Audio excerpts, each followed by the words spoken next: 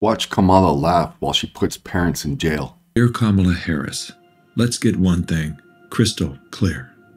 The vast majority of American men have no issue with electing a female president. Our issue lies solely with you.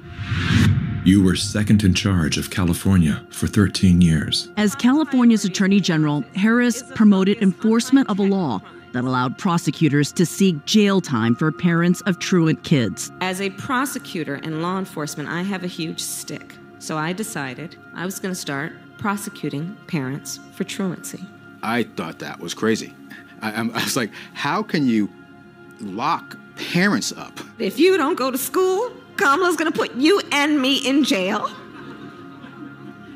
Yes, we achieved intended effect. I opened the door and I see at least 7 or 8 cops wanted to arrest me. As a matter of fact, they did. And frankly, you know the prosecutors in my office who volunteered to do this? My homicide prosecutors, my gang prosecutors. And they went over there and I said, when you go over there, look really mean. She had me arrested and prosecuted because my handicapped daughter was sick in the hospital and had missed some days of school. I learned that with the swipe of my pen, I could charge someone with the lowest level offense. That person could be arrested. They could lose time from work and their family maybe lose their job. They'd have to come out of their own pocket to help hire a lawyer.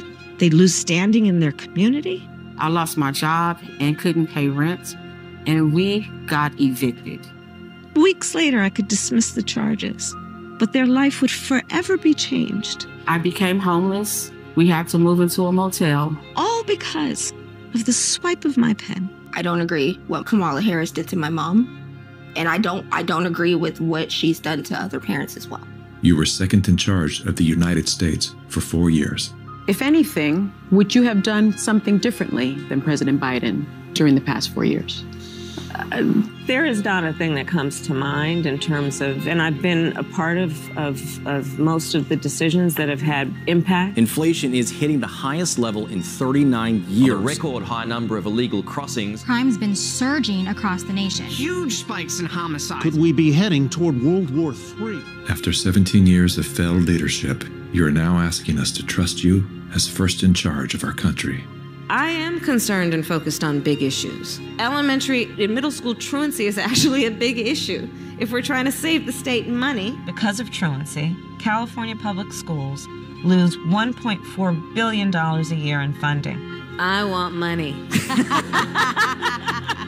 My message to all Americans, do not trust Kamala Harris.